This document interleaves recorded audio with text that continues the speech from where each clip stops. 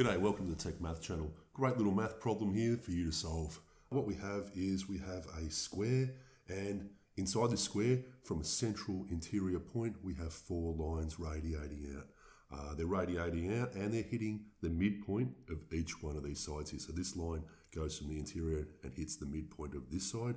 This line's going off to the midpoint of this side, and so on and so forth. What it's done is it's broken up our square into four unequal parts. One's 24 centimetres, one's 30 centimetres squared, one's 48 centimetres squared. Now this is your problem. This is the part you're trying to work out. How big is this unknown part here? Now, just a little thing here, this diagram is not drawn to scale. This is not a problem where you're going to be using measurement to work it out. You've got to use a bit of logic. Anyway, good luck solving that. Pause the video, give it a go, and then I'll come back in a second with the solution.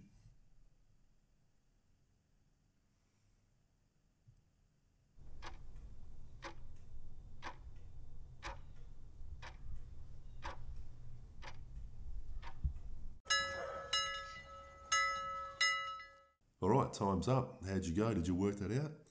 If you did, congratulations. If not, well, I'll tell you what, I'll go through right now how I'd go through solving this. And you might want to pause it even just a little bit into this if you start to get the idea that it might be enough of a hint to keep you going, if you didn't solve it, that is. So the first thing we're going to do is we're going to break each of our parts into two. We're going to do that by drawing a line from the corner to the interior part here, breaking the 24 centimetre part into two.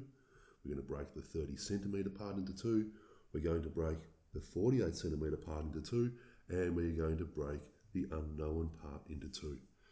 Now, maybe you can go on from here and solve it if you didn't have success in solving it before, but I'm about to go on with how we would complete this now.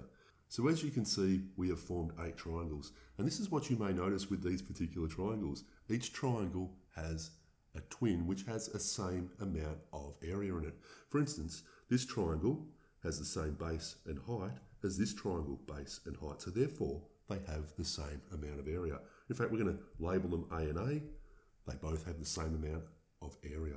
This triangle and this triangle have the same area also. They have the same base and they have the same height. So B and B here. This triangle and this triangle here have the same area. They have the same base and the same height. C and C, and no surprise, the same area for these two triangles here. So we have these identical triangles, the identical pair A, identical pair B, identical pair C, and identical pair D. So we're going to use this now to solve our particular problem.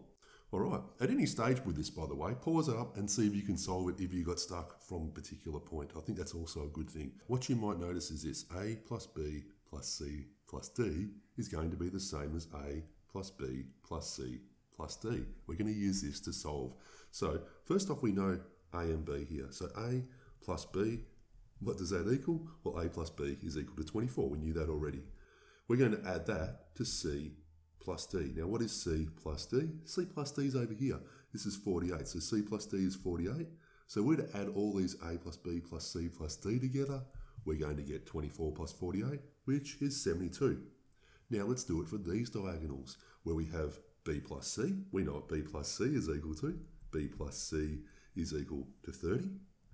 And if we were to add it to A plus D here, A plus D, once again, you're going to notice we have A, B, C, D, so all that's accounted for. This would equal 72 also. So 30 plus what equals 72? Well, 30 plus 42 equals 72, and therefore A plus D is equal to 42. And so that's our answer. Our answer is the unknown section is 42 centimetres squared. It's a great little solution, right? It's a really deceptively simple little problem to work out, but I think it's a really good one. So that's how you go through and solve it. If you like this video, please remember, hit the like button and comment down below. Tell me how you went. Anyway, thank you for watching, and we'll see you next time. Bye.